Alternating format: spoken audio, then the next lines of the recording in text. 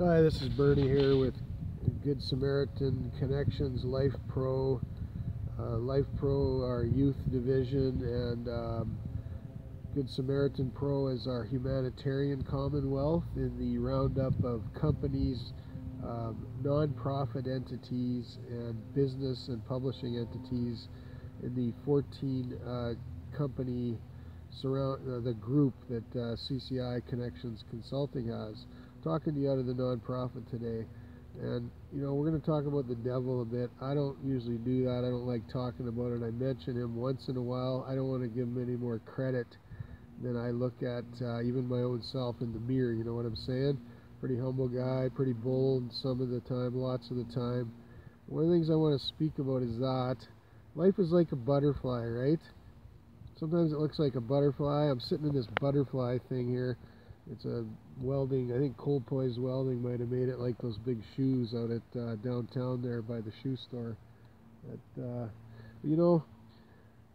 Like when a butterfly is going to land on your nose, and then all of a sudden it eludes you and you start to chase it. And life can be that way.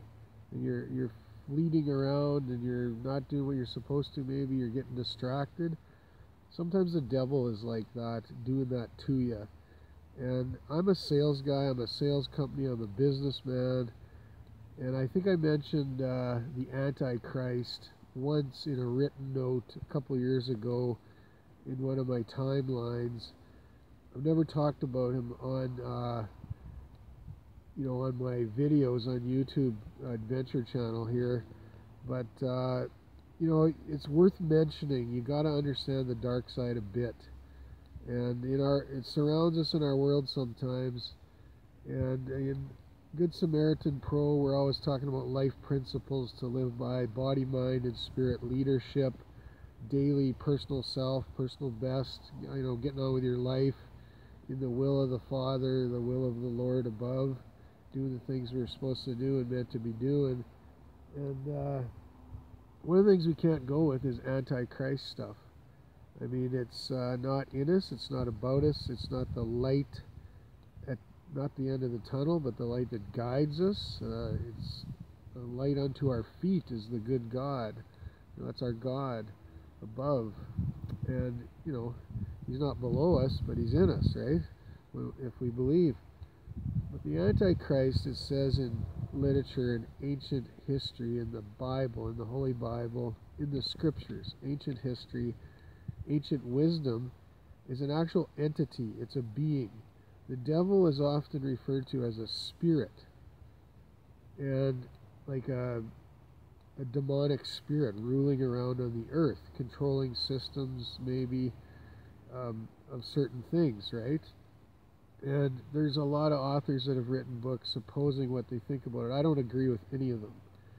My belief, as I've studied, is the Antichrist ruled in a mafia-type entity and being, and anyway, ruled the earth that way. And you'll hear some people talk about it, about the Islam faith, and I'm not saying that once.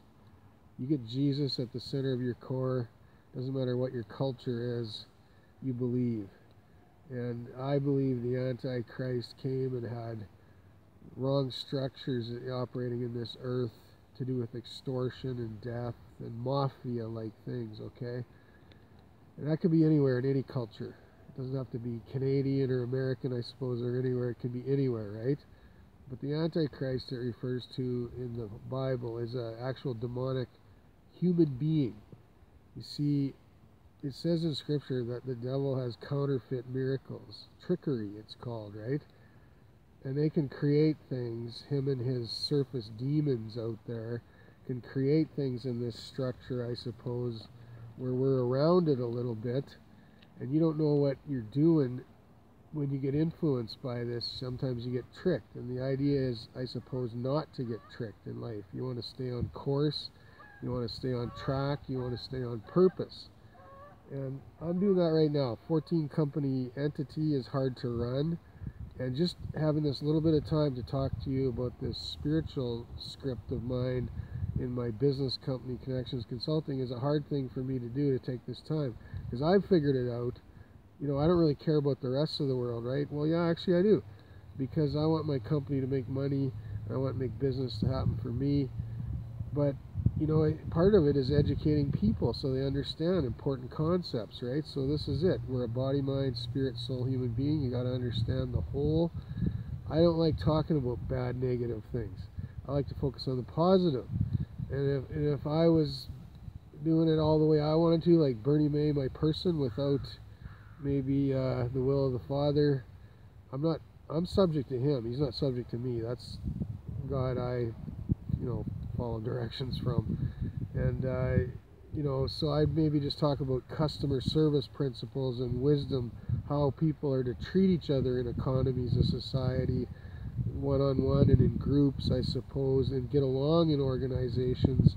And my customer service business, that's 95 or 90% of the flow of it, right? But sometimes these little wise principles, we figure them out and we don't get tricked often by other things in life. And it says in Luke 4 in the Bible, there's only 3 tricks the devil has, 3 schemes he can come and trick your life. So if you meditate on that whole chapter, you'll figure out what those 3 things are, and they just keep coming back at you in circles over and over, and it looks a little bit different each time, but the concept is always the same. In those 3 kind of, I'm not going to use the word quality, it's 3 specific devices or schemes is what it is. And so that, then you don't accommodate people. You're more apt and subject to the Lord above to step up and say, no, this is where I draw the line on this. This is what I do in my life, how I rule my life with my higher power, the Lord, and how I do things according to his guidance. And you're less apt to go down all these side trails and these routes that you don't accommodate really anybody with your own being, for sure. You're not subject to that, but you make those choices sometimes. Deceived, tricked, whatever you want to call it, but you're out of the will of God perhaps for a while. A month even can take a chunk out of your life, doing things you don't want to do, the wrong things. We're all human. I've talked to you about sin before, the subject of it. We fall under that sometimes. The less we make those mistakes, the better perfect life we can have. Everybody wants, the pursuit of happiness, good life, I suppose. And how do you do that? By good choices. Well, if you don't get tricked and deceived into wrong thinking and going down all these side trails you shouldn't be, you stay on your path, your journey, your purpose, your course designed specifically for you, for the maximum benefit, the best outcomes you can possibly perceive happening in your life. All the quality things you set out at the beginning of your life you want to achieve without all the bumps and scrapes and bruises along the way of life. And that's the way it is. So in the perfect world, that would just happen. And in heaven, that is really the entity we're aspiring to as we journey on into the next life. That's the way it is, I suppose. But down here we got, the Antichrist and the demonic realm sometimes to deal with. And it doesn't always look like this negative thing where it's just a bad thing and you just rule it right away and say, no, whoa man, that's just evil, or that's bad, I'm not doing that. Sometimes the trickery is like, it looks pretty good. But 90% faith in something isn't really faith, is it? I mean, you're either all in or you're not. And I don't like using that accommodating subject topic statement that people use nowadays, all in. Because to me, when you make a decision, you are all in. There is no, I'm half in. And right? Are you half in? Like, no. If you're yes, you're in. You're just either in or out. You can dip your toe in the water, but once you get into the water, you're all in, right? That your decision to go in, you're in. So the Antichrist is a being, and I don't like making a comedy out of this, but the power the devil has over you, zippo. You got Christ, you got Jesus in your system, in your person. And remember those old vampire movies? You got Jesus. We're way bigger. We're like on steroids. The devil's nothing. Zero. Zippo. Don't be afraid of him. You have no reason to be afraid. Just call out on the name of Jesus. Remember those vampire movies? wasn't the sword of Zorro that saved the people. No, they went into those rooms with those Catholic crosses, those crucifixes, and they chased those vampires. Anyways, my point is, the Antichrist is an actual being. And so the trickery, can you imagine, like, what all might it involve? Well, I don't spend a lot of my time trying to figure it out, right? You just try to dwell in peace with others, but I suppose you should have a bit of knowledge to know how he might trick you. And suppose if demons could manifest themselves into counterfeit beings. I mean, people are thinking about aliens and stuff all the time, and are there aliens and drone, robot, human, synthetic beings walking around amongst us?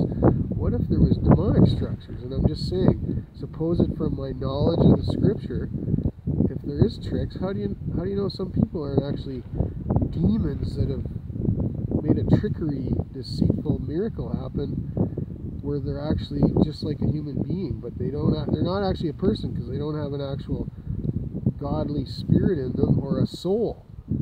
Well, you can't spend all your time worrying about those things, I suppose, but you gotta think about wise choices for you, and there are many voices, many spirits in the realm. Make sure you're finding the Holy One. The Holy One is in you. The Holy One is you a bit if you got that Holy Spirit in you. You get delivered of your past demons and devils and unforgiveness and all that. Okay, let's move on. I don't want to talk about that anymore. You know, it says in the Holy Scripture, in the Word of God, that in the ancient history in the Bible, that and the more you understand the wisdom of history, you can make better decisions today, I suppose. But Jesus talked about the temple, and he ruled over it as a manifest person, the supreme being. God himself came, but he called it and referred to it as synagogue of fools and devils at times, because people would get twisted around. Well, you don't want that, and you got to watch out, because sometimes where the most trickery is where the most word of God is actually happening and spoken. And the ancient scriptures have power. And that's why we refer to them for knowledge, because there's power in knowledge. The more you have knowledge and understand things, the more power you have about ruling and running your own personal life.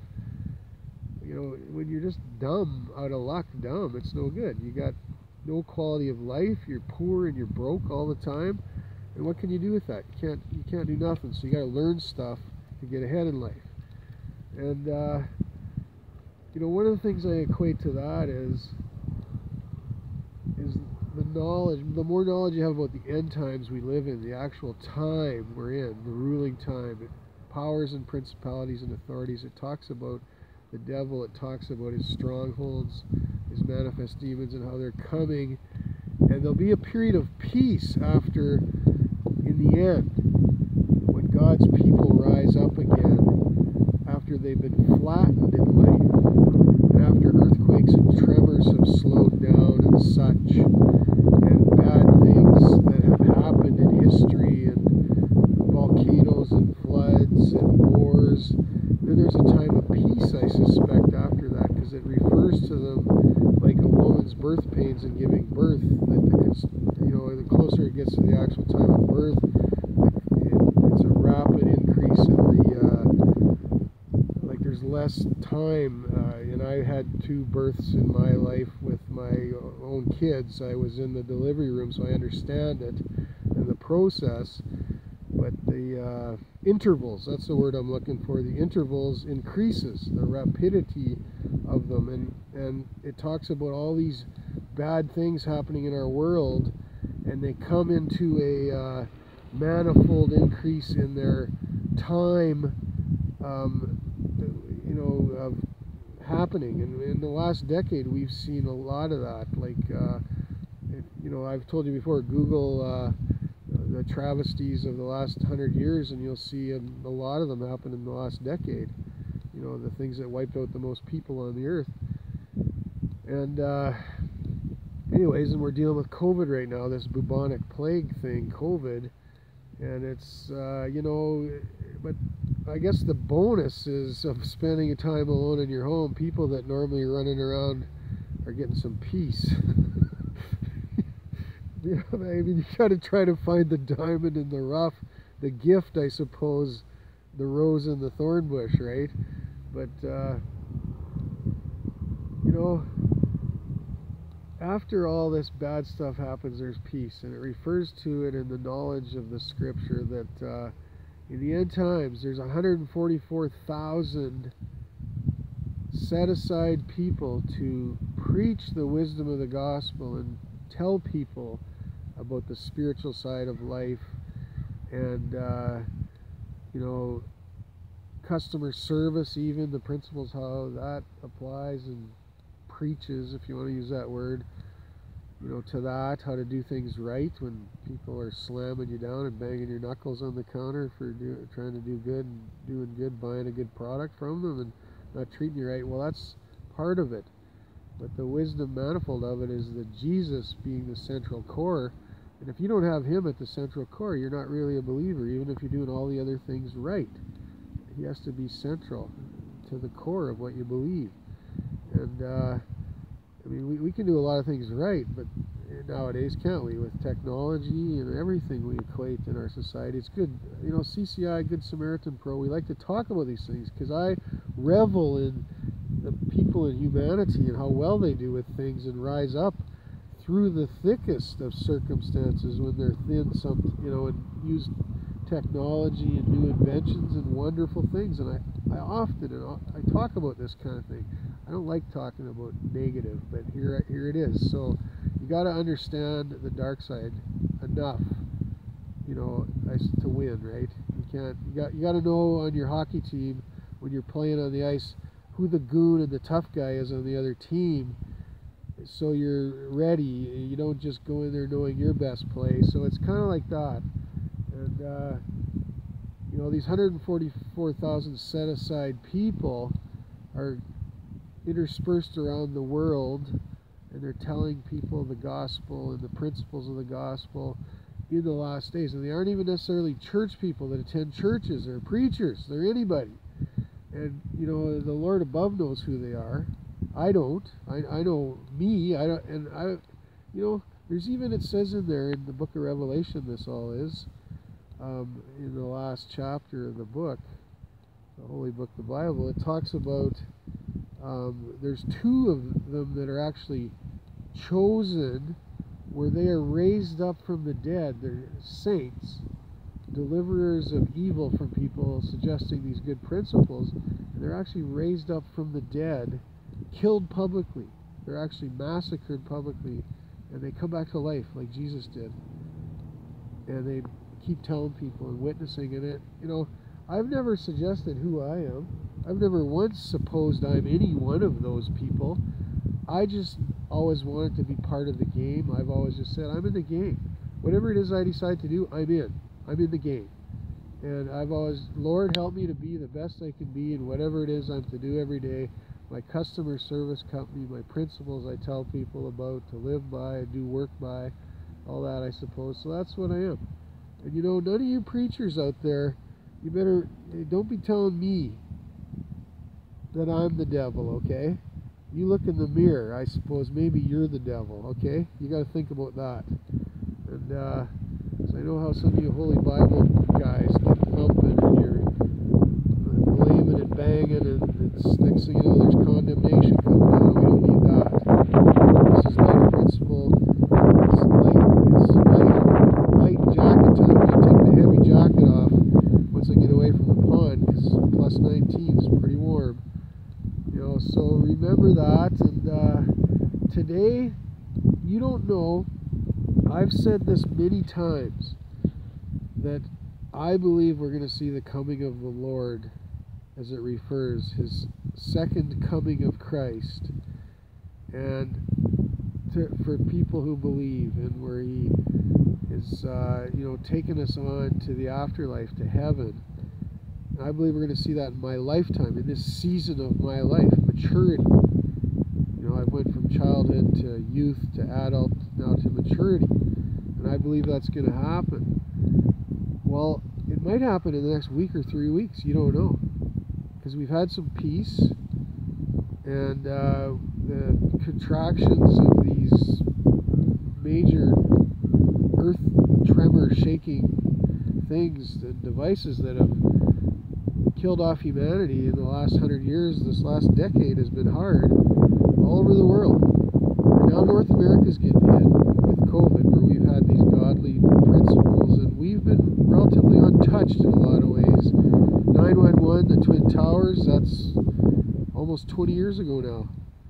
You know, so we've had a good life. You never know. All I'm saying is be ready and live ready, and do right by you and the Lord every day, in my principle book in this, and do your best. And I trust you've probably made that decision, that you are ready if he did return today or the next 3 weeks or whatever. I don't know. No one knows the hour or the day, but I'm hoping you made that decision. And I feel assured in my prayers for me and others that the Lord has assured me that anybody that's hearing the message and is maybe even following me in my book of business in my company is on the right track, and they're moving forward in the right direction, and they have made the right decisions for their eternity and their future life too.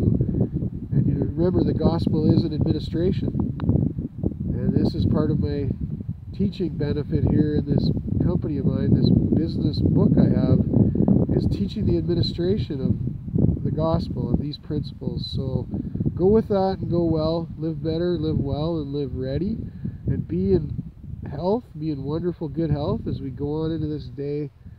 Blustery 19 degrees, and we'll see you at the bank with my next book of business, I suppose, as we book more contracts with you beyond the 14 renewable contracts I have, and do more. You know, I'm looking for business. I'm readjusting my plan a bit this year because of COVID, scaling down some of my initial, you know, judgment on what we were going to do when I planned it at New Year's. But we're still working ahead and moving into the market forward, and planning to do all the things we said we're doing in 2020, I suppose, just a little bit scaled down. Bernie May Connections Consulting, 1403-519-3495, wconnectionscon.ca.